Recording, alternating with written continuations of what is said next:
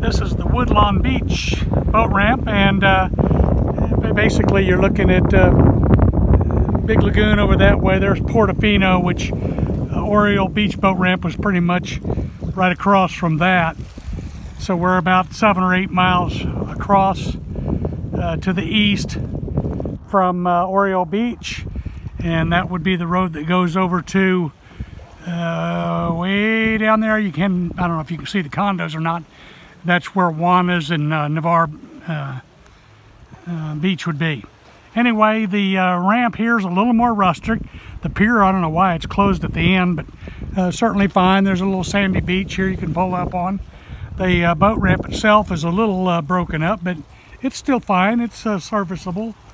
So I wouldn't say that I'd discard Woodlawn Beach, but again, it would be like Oriole Beach. It might not be the most, it might not be my pick, but it's certainly an acceptable one.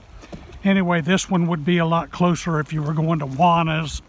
The parking is up here to the right, and there's plenty of parking. It's just you got to go up here and turn into the gravel lot, but not a problem.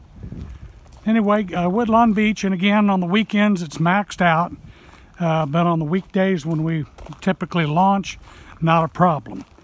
I would think it'd be as secure as any other boat ramp just because of the housing over here. But anyway, all the boat ramp parking is here in the gravel, of course, and the ramp is decent, but again, not my pick.